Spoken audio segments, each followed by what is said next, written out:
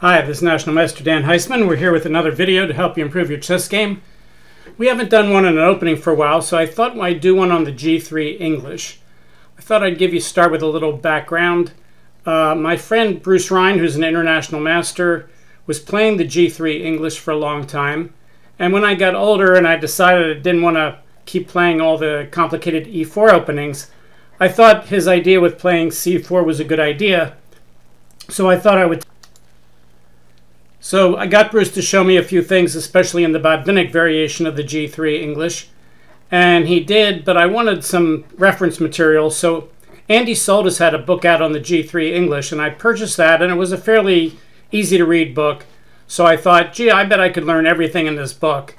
And I did. I think I even created a database on the bookup, which is now called Chess Opening Wizard, for the whole book. And I was using that. And then about 10 years later, Grandmaster Tony Costin came out with a lot more comprehensive book called The Dynamic English on the same lines, so that updated things and gave me more information. And then another 10 years later, Grandmaster Michael Marin came out with a 3-volume set on the English opening. So I'm showing that right here for volume 1 of the 3-volume set. Michael Marin, the English opening, volume 1. So I have all 3 volumes of that, and there's so much information in those 3 volumes, I would never, ever, ever be able to learn everything in there. All right, so let's take a look. Let's minimize this, and we'll go back to my board here. All right, so let's see. Let's make sure the board is centered. Move it over a little bit. All right, that should be good enough over here. Raise it up a little bit. Anyway, let's take a look at it. So the whole idea of this opening is you play C4, and if black plays D5, then you take it, of course, and then you AWL the queen with knight C3, and that wins a tempo. So he won't do that. That's not a line for black. But if he plays anything else, let's say he plays knight F6, you play G3. If he plays E5, reverse Sicilian, you play G3. If he plays symmetric English, you play G3. And if he plays the Queen's Gambit decline kind of lines, you could play G3. So the nice thing is you can play G3 against any move they play pretty much. Now, a lot of times if you do that, black could have you transpose into a queen pawn opening with D4. The idea of Marin's repertoire is not to transpose into the queen pawn lines. If you play G3 and then play D4, you're probably going to get into a Catalan system. Most Englishes, especially in the older days, were played with knight C3 instead of G3.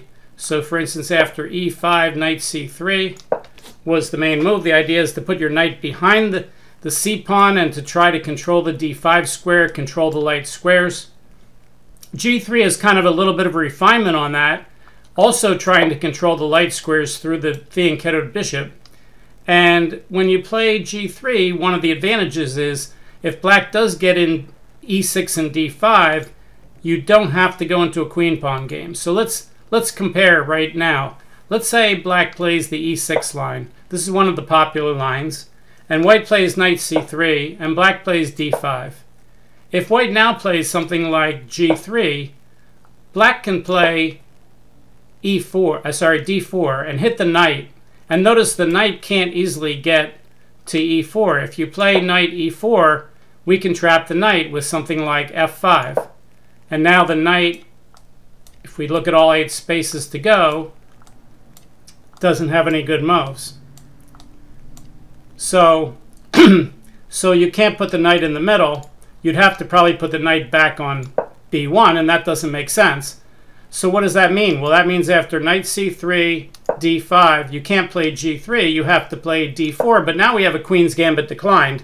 And if you're playing the English, you don't want to study all the lines with the Queen's Gambit declined also.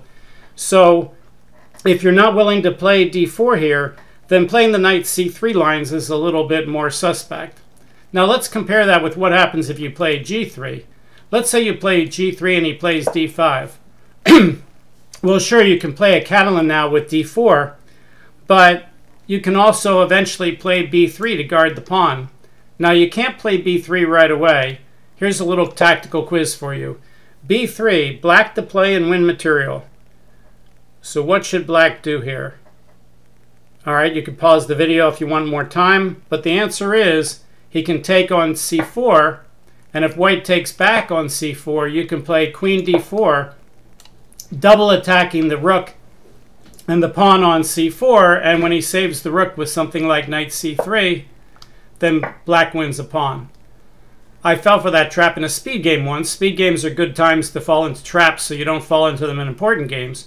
So that means if you want to play b3, you should play something like knight f3 first to guard that d4 square so the queen can't go there. And now if black plays something like c5, if you want to guard the pawn with b3 now, you can. And if he takes the pawn, you can take back and the queen doesn't have the d4 square. If he plays d5, he's not blocking anything really. You can just fianchetto, castle, and then attack the center with either e3 or maybe d3 first followed by e3. And black has more space, but white has good break moves and good attacks against the center. And even though the game's fairly even, there's nothing wrong with this. It would be a lot weaker for white if white fianchettoed his queen bishop right into the block. That would not make any sense to do that. So bishop b2 there, not the right move. Better to play bishop to g2, leave the bishop on this diagonal for later. All right, so let's go back. So that's one of the differences of playing knight c3 and playing g3 on the second move. So let's go back to g3 and let's go back to some of the main lines. Let's say black plays the reverse Sicilian. Then you can play g3, and now we're going to get into similar lines with knight c3, knight f6, bishop g2, d5, pawn takes, knight takes. And here white has the option not to play knight c3, which he does in a lot of these g3 lines. But if you do want to play it, you could play something like knight f3. And now e4 is no good. Why? Can you see? Well, if he plays e4, you have queen check, double attacking the pawn and the king and winning the pawn. So he's not going to do that. You always have to watch out for these things. So black would probably play knight c6 instead, and now knight c3, bishop e6, castle. And here there's a trap that black often falls into. If he plays something like bishop e7, white can play d4, which is very, very good for white. So you can't allow him to do that. So the book move for black is to play, after castles, is to play knight to b6 to give an extra guard to that square. And now white usually plays something like d3, and now black plays bishop e7, and white could play something like a3 followed by b4.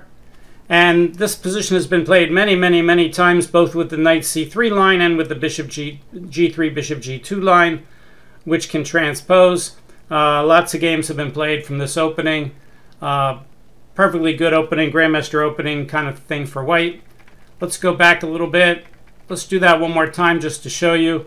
g3, knight f6 with the idea of playing d5, bishop g2, d5 before he can stop you, pawn takes, knight takes. And I just played knight f3 last time. You could also play knight c3, and now black could play bishop e6, knight f3, knight c6 transposing into the other line, castle, knight b6, the key move, d3, tabia. Okay, so that's the g3 line. One of the g3 line against the reverse open Sicilian. Now black doesn't have to play the reverse open Sicilian if he plays e5. When you play g3, one of the advantages of not having the knight there is you could play for d5 right away. If they play for d5 right away with c6, it's very much the same thing as when you're playing an open Sicilian. So let's go back and compare. When somebody plays an open, sorry, not open Sicilian, a c3 Sicilian. When somebody plays a c3 Sicilian, you want to attack the e5 pawn. So the two main moves here for black are d5, with the idea that if he takes and you take with the queen, he can't AWL your queen and try to win a tempo with knight c3 because the pawn's on c3. So that's the main line. The other main line is to play knight f6 and attack the pawn since the knight's not guarding it. And after e5, knight d5, d4, we have again one of the main lines of the c3 Sicilian. Why am I showing you this? Because in the English it's the same thing upside down, with white having the black, sorry, the kind of the black pieces. Let's play e5, g3, and now he can play c6. And now the idea is to attack this pawn on e4. You can either play knight f3, e4, knight d5, which is the same thing we just looked at except upside down with white having an extra move g3. Or, again, upside down of what we looked at before is to play d4, e takes d4, queen takes d4, and he can't play knight c6, hitting your queen. And white has retained his regular opening advantage here.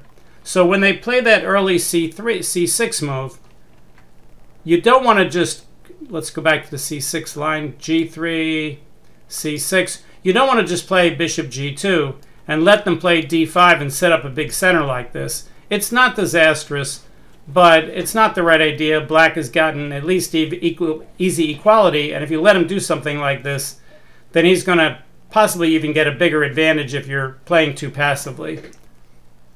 All right, so let's go back to our e5 move, e5, g3, and as I said, he could play c6, he can play knight f6 and d5. Something a lot of people do here is they just develop their king bishop. And when they do that, what you want to play for is to play d4 and b4, with first playing e3, and now if they try to fight you for the square, you can play a3, threatening b4. They try to stop you there too, and now you play knight to e2. And the idea is that after they castle, you could play knight c3. Now you've got 3 pieces on the square. They can't play d5. If they play d6, you can play castle. And let's just make a random move for black. You could play rook e8. And now white gets d4 in. He's got 3 guards for d4. Pawn takes pawn, and the bishop has to move again. And white has a little bit of a space advantage in the middle. There's actually a trap in the same line. Let's go all the way back to the start and play that again. So e5, g3, knight f6, bishop g2, bishop c5. Common move. He can't play bishop b4 because you just start attacking it with the pawns. If he plays bishop b4, you play a3. That's one of the differences also between the knight c3 lines and the g3 lines. In the knight c3 lines, he can play bishop b4. In this position, bishop b4 doesn't make any sense at all. So e3, knight c6, a3, a5 to stop b4, knight e2 to threaten d4, castle, knight bc3, d6, castle. Let's say he plays bishop e6 and attacks the pawn.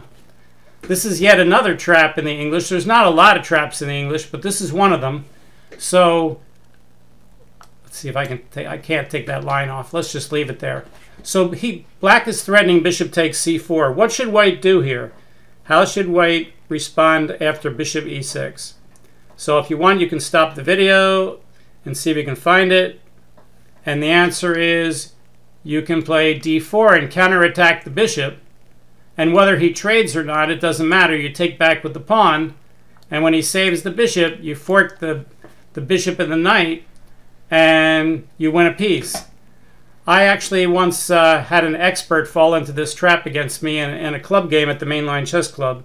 So, you know, there actually are some traps. This is a fairly common idea to do this trap where you can attack one piece with the pawn push and then fork on the second pawn push.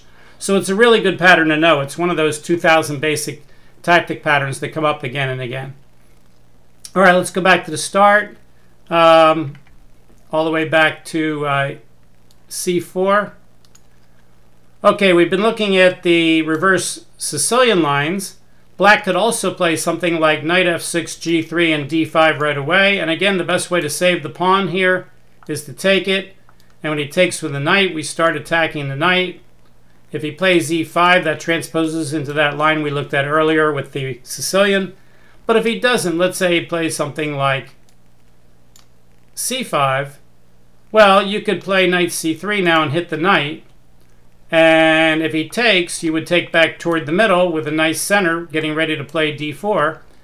And otherwise, he's got a little bit of a problem. If he moves the knight back, then your bishop has a free line into here and holds up his queenside development, and you've got some good control over the center here.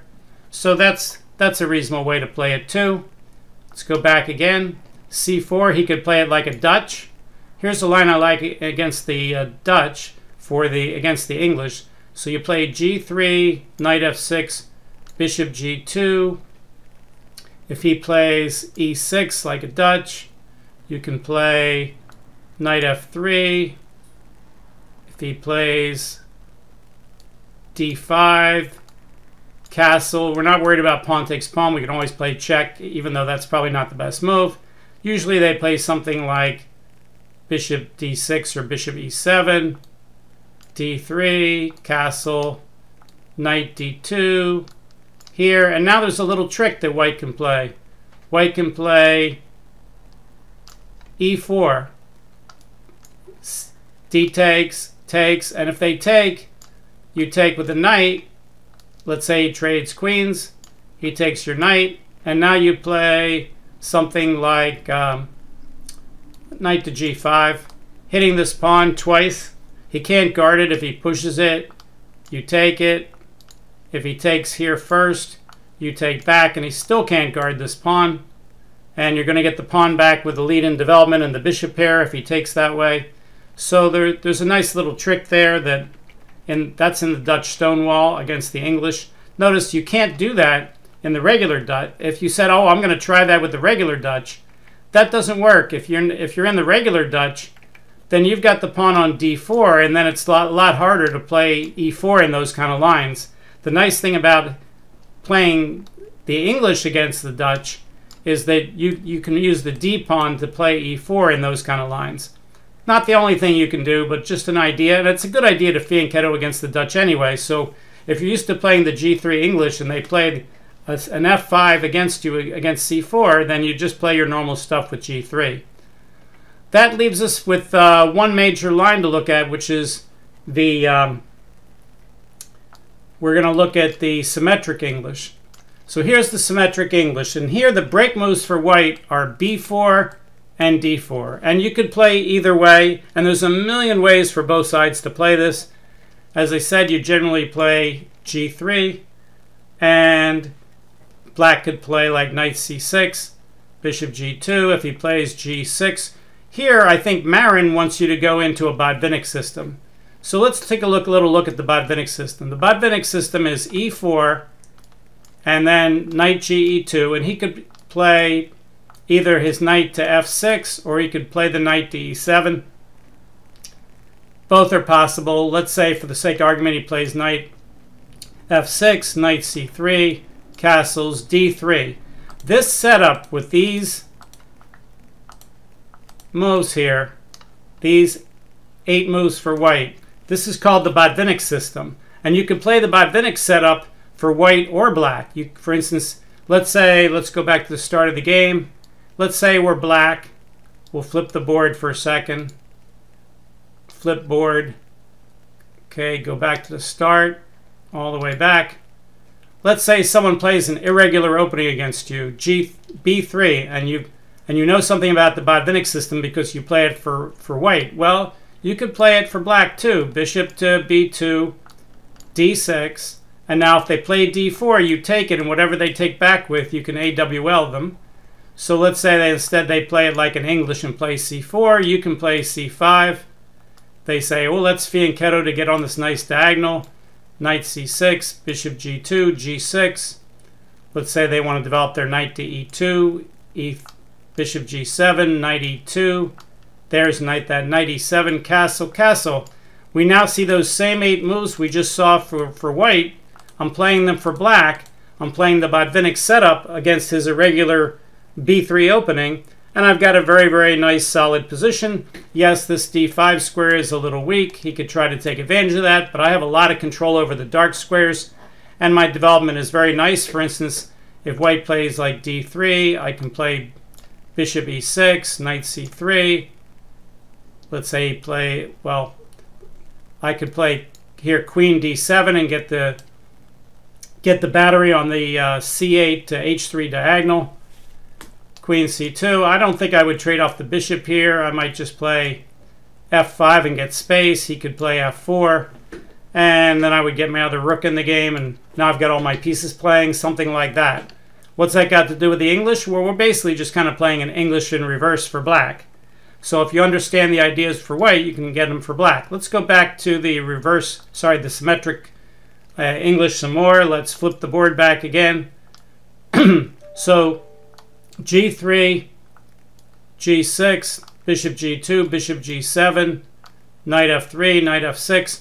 If you wanted to here, you could play your break move right away. There's a lot of lines in the symmetric English where white plays d4 here, and after pawn takes, knight takes, black plays something like knight c6, white castles, black castles, white plays knight c3, and I think the main move here in this line is for black to take the knight, white takes, black plays d6, with the idea of maybe repositioning the knight, depending on what white does. And again, white has a normal opening advantage here. Black's perfectly okay. Again, very, very common lines. Remember at the start of the video, I told you that Grandmaster Marin wrote 3 volumes on this G3 English. So it's not like, oh, gee, I've been learning E4 and there's so much to learn. I'll learn something where there's only a couple lines. I'll take up Dan's G3 English. Well, as I said, Grandmaster Marin has more information on the G3 English in those 3 volumes than I'd ever learned in my whole life. And we're seeing right now all the different lines that black can play. As I said, he's got about, 4 or 5 main lines. One of the main lines is symmetric English, which we just did. Another one is to play e6 followed by d5. Another line is to play reverse Sicilian, but this breaks up into actually 2 major lines. One of them is where he plays the early d5 and we get a reversed open Sicilian. It's really a reversed accelerated dragon where white has a tempo in hand. What do I mean by that? Well, again, let's go back and show you.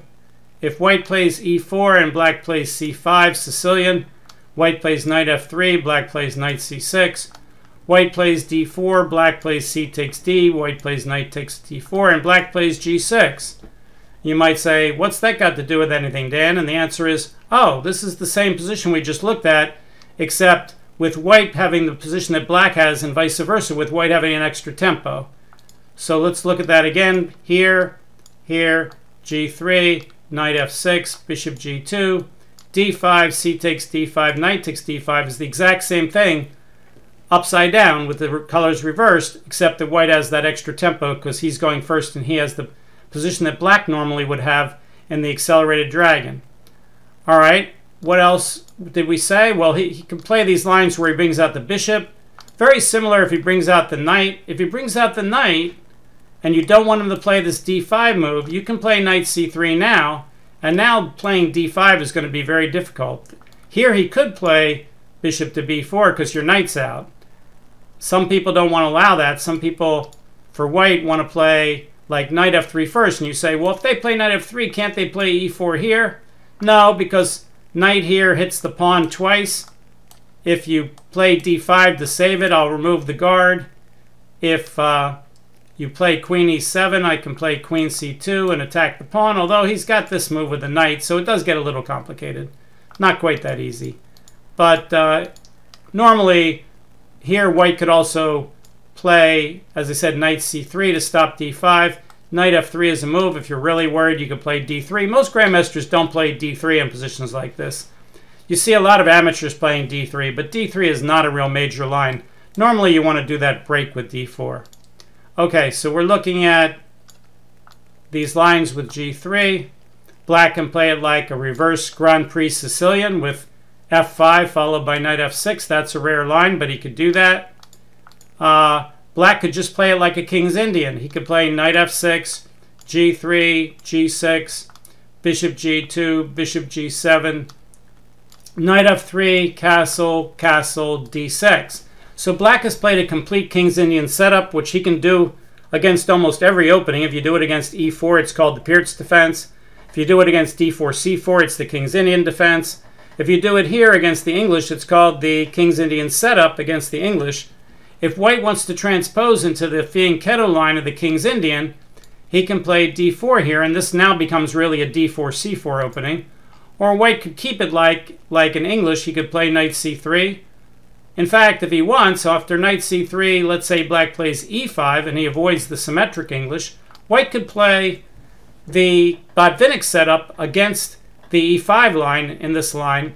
And in fact, in Grandmaster Costin's book, The Dynamic English, he likes playing the Botvinnik setup more against the e5 lines for black than he does against the symmetric English. What do I mean by that? Well, again, going back a move, black could have played here, and white could play here. Grandmaster Marin suggests that in his book. In Costin's book, he doesn't suggest he likes playing e4 after e5. He doesn't like it as much after c5, but obviously it's playable. Grandmaster Marin thinks it's perfectly good. Let's turn on the engine just for the fun of it here. Let's get out of this. And let's turn on the engine, see what the engine thinks after c5 is white's 3 best moves. So Stockfish thinks white's best move, and the one that gives him the most advantage, is to play the break move d4. You're always trying to play b4 and d4 in these moves. Thinks if you play d4, you've got a normal white advantage here. He could either play knight c6 or take it. All right, one final line on this. Symmetric English. If you want to play it real slowly with white and not break with d4 and instead break with b4, what you can do is play in this kind of position, play knight c3, and when he plays something like this, play rook to b1. You're not worried about bishop f5 because you can always play d3 and e4. And if he plays knight c6, then you go for this break move first. You play a3, and if he tries to stop you, you can still get more pieces on that. You could either play d3 and bishop d2 and maybe knight d5, or if he doesn't stop you and he tries to play the same thing, you can play here, takes, and he's a little late. You're already threatening to play b5. So probably if black wanted to do this, he would have probably have to have delayed d6 for a move. So maybe after knight c6, rook b1, instead of playing d6, he could play rook b8 and play completely symmetrically. a3, a6, b4, c takes b4, a takes b4, b5, same idea. Pawn takes, and now we have a perfectly symmetric position where it's white's move. Stockfish is saying white retains a normal white advantage with d4. Black has to play d5. And now the engine is suggesting you can play knight e5. And he can't take the knight and double your pawns because the pawn will hit this knight and that will remove the guard and he'll lose the d-pawn. So white's a little better. Again, there's a million things we could spend hours going through Grandmaster Marin's book looking at a million lines. But if these kind of things appeal to you, we have sort of semi-closed positions for the most part, but we've got a lot of tension in the position and white retains his possibilities of getting an advantage. So the G3 Sicilian is a very major idea. It's not super popular at the Super Grandmaster level. It has certainly been played many times, but it is a very viable opening, and there's a lot of richness in the play, as you can see. Hopefully you enjoyed this introduction to the G3 English with an overview. If you like the videos, you can subscribe to the channel. We have 5,000 subscribers now. Thanks. Best thing you can do is tell your friends about the channel, Dan Heisman Chess, and you can like the video, of course, if you'd like. All right, we'll see you next time. Thanks for watching.